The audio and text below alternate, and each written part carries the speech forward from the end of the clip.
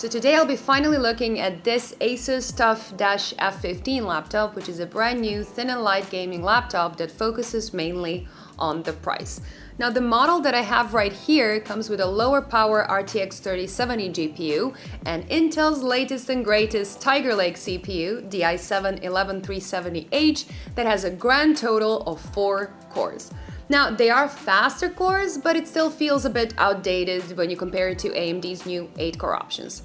Anyway, it also comes with a 240Hz IPS display, 16GB of RAM, and a 1TB SSD. So, the basic configuration should cost you around $1,100, while the one I have right here should be around $1,500 or 1,700 euros, which still makes it one of the cheapest 3070 laptops in this generation. But is that enough of a reason to go for this laptop? Let's check it out. This video is brought to you by Seasonic and their Prime Series power supplies. These top quality power supplies are very efficient, they're whisper quiet, extremely reliable, and my go-to choice for most of my test rigs and builds around here. And to make the deal even sweeter, Seasonic wraps it all up in a cozy 12-year-long warranty. Check them out using the links in the description below. Now, compared to the last year's model, the new TUF did get a nice visual overhaul.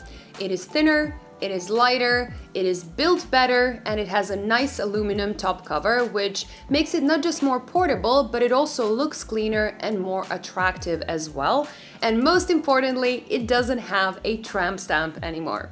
Now, I have a gray version here, but there will be a white one available as well that I would say also looks very good.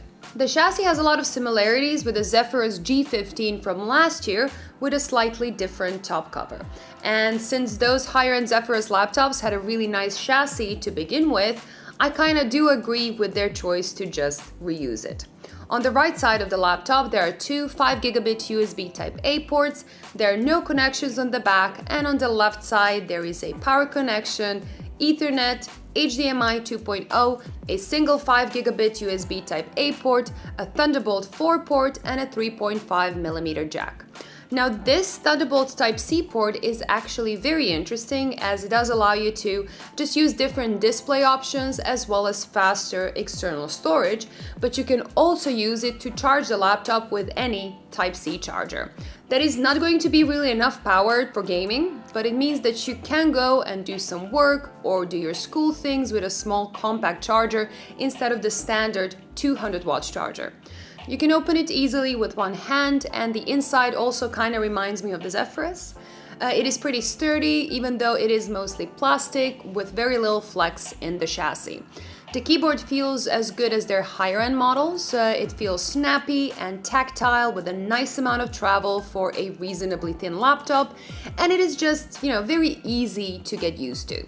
Higher-end models usually have an RGB keyboard, while the TUF one only comes with a single color backlight. As you can see, there is no numpad, which is pretty much the norm these days, but unlike the other ASUS laptops that have a numpad feature built into the touchpad, this one doesn't have that, so make sure you don't need a numpad at all. As for the touchpad itself, it is the same as usual. It is pretty smooth and it works just fine, but it's still a touchpad. You can use it if you need to, but I, personally warmly recommend to use a mouse instead. This laptop also doesn't have a webcam, and no webcam means that you get smaller bezels. Many people also don't like them for privacy reasons, and many would rather use a smartphone as a webcam, as it does offer a better image quality.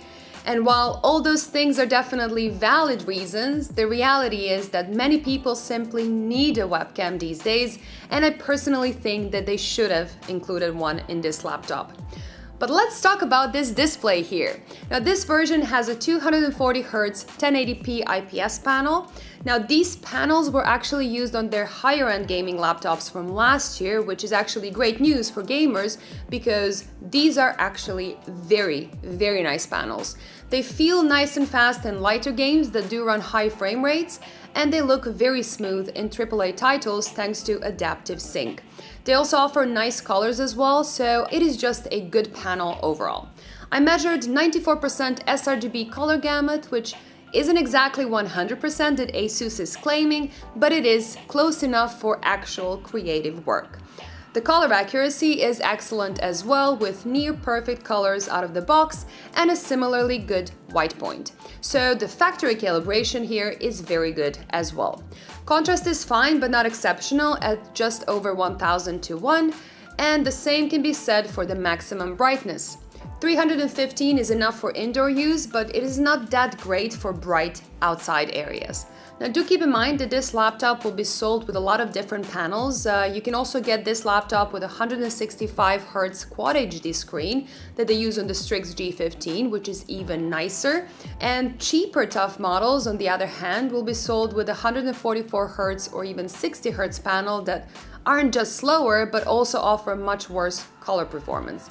And I'm actually really happy that ASUS is not hiding that from their spec sheet, so you can actually go there and just make your decision based on your budget and on your preferences. But let's talk about the CPU in this laptop. Now this Intel Core i7-11370H is a bit of a complicated one.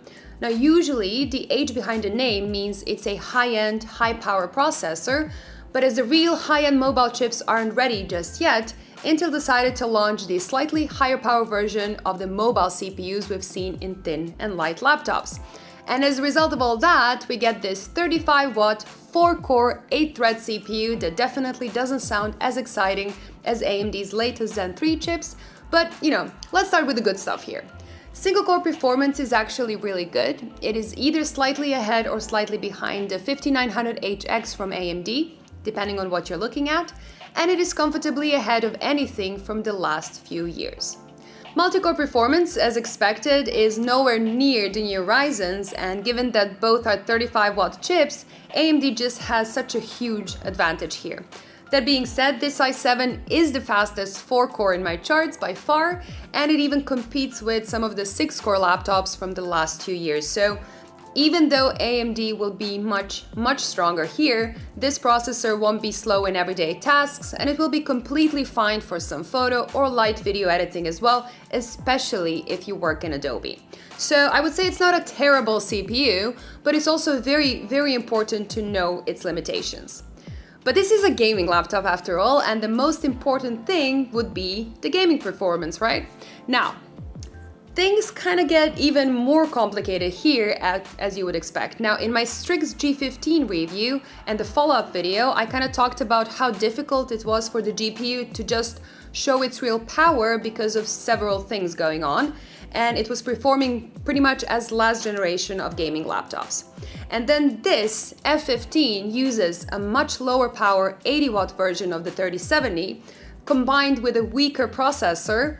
It also uses Optimus that cannot be disabled, and it does all that in a thinner chassis. So in games, it is just not managing to pull ahead of the RTX 2070 or the 2080 Max-Q laptops from previous generations. So if you compare it to the 2019 Strix Scar, a laptop with a higher power 9th Gen 6-core i7 and 115-watt RTX 2070, the TUF Dash is roughly as fast on average. It's winning some games but losing some others. Now, on their own, these numbers are going to be objectively fine and you can play every game at high settings, but I don't think most of you will get hyped hearing that in games this laptop is just about the same as a slightly more expensive laptop from 2 years ago. Now, if I compare it to the new generation of laptops I tested so far, things get even more underwhelming. Now, it is behind all of them in most games, and even though some of them are a bit more expensive, it is on average 10% behind the budget MSI GF65 Thin that has an RTX 3060. And if you take the Aorus 15P for example, with a higher power 3070, you will gain about 33% more FPS on average, and it will only cost you a bit more. Now, since this is a laptop that uses Nvidia Optimus, you will be able to gain about 10% more FPS if you connect it to an external monitor via the USB Type-C connection on the side, but even that, it's not gonna be enough to catch up. But when it comes to thermal performance, this laptop does very well. In the default performance mode, the CPU balances at around 80 degrees Celsius, the GPU hits 78, and the noise levels stay very reasonable at just under 47 decibels. In turbo mode, the CPU does get pushed a little bit harder, but it still stays comfortable at 84 degrees. The GPU gets pushed a little bit further too, and while it gets a little bit louder, the difference is actually not that big. Now this turbo mode will give you roughly 1 to 2% performance increase in most games, or a similarly small performance increase in CPU tasks, so in reality, you won't even really notice the difference between these two modes.